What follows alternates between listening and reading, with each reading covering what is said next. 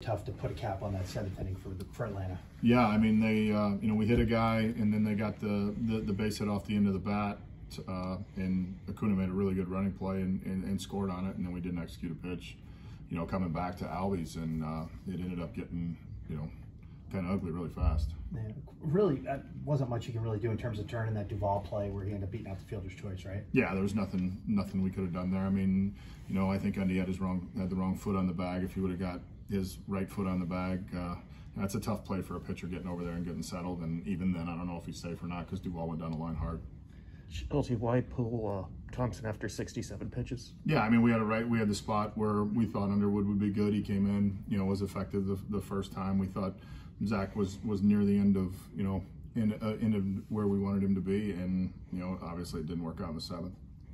How'd you like the way he battled back after the first inning, giving up two home runs there? Yeah, I mean, Thompson did a good job. He came back, he executed pitches after that, gave us 4 strong innings after the 2 home runs, and ultimately threw the ball well. Shelty, you stuck with Dwayne after the 6th.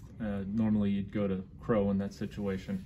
What led you to stick with Dwayne? Yeah, I mean, it's exactly how we had it lined up. We had Underwood, one time through, and at the bottom of the order there, and we just didn't execute pitches.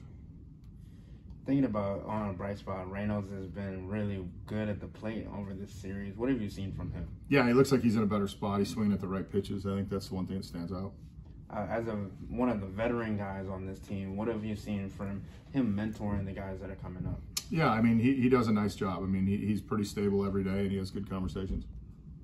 Shelty, I know they all count the same, but you guys were there 4-2, and seemingly with some guys that have pitched really well. Does this one just kind of I mean, this hurt a little bit more? Yeah, this one stings just because of the fact we had the lead against a really good club, and then and we kind of had it lined out exactly where we wanted to. And we've talked about times before where we line up games and we don't execute, and that was one of those games.